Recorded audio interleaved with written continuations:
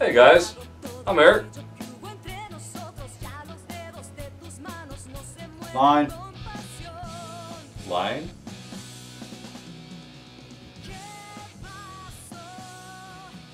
What?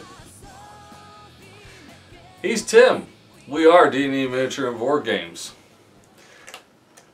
Today we're going to do an unboxing of the Imperial Raider, the newest addition to my fleet. You claim it like, you know, I don't want to be the Imperials.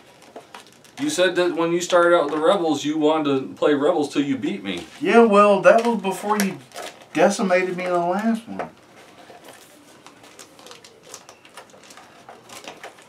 Don't let it beat you.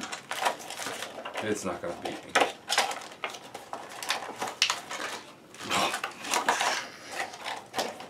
As it beats it. Ooh, wow. So, while Tim's taking out the ship, I'll go ahead and pull this stuff out. Oh, wow. It goes the other way around. I know, but look at the... Now, for those of you who've watched the new Battlefront... Those are... Battlefront 2 for Xbox and PlayStation, you'll notice that this ship is actually in the game playthrough. This ship looks like another speed demon for you. Well, let's see. I bet you it's a fast mover. Yep, it's Speed 4, Command 1, Squadron 1, and 2 Engineering.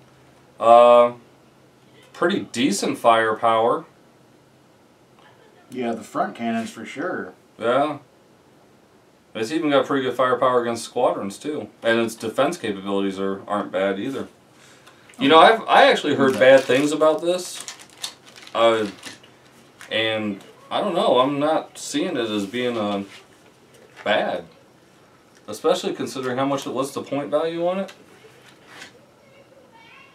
48 points. So, as with all the rest of points. them, you know, you've got your defense tokens and your everything else, targeting tokens and everything. Yeah. Admiral Montferrat. Montferrat. Ordnance expert. Quad laser turrets. SW7 ion batteries. Rapid reload. Impetuous. Admiral Ozzel. Isn't that the one that Darth Vader killed? Did he kill him? Just before, because he sent the he came out of hyperspace too fast. No. At Hoth. And Investigator. Of course, you got your stands. You know, that is... But do you see what I was talking about? Look at all that. I mean, and none of it's damaged. No. That is... I mean, I don't know if you'll be able to see without actually holding it like we are, but there's a lot of stuff that is off the actual base model. That is a nice model. It's real thin composite. So I mean, the fact that stuff it's not warped, bent.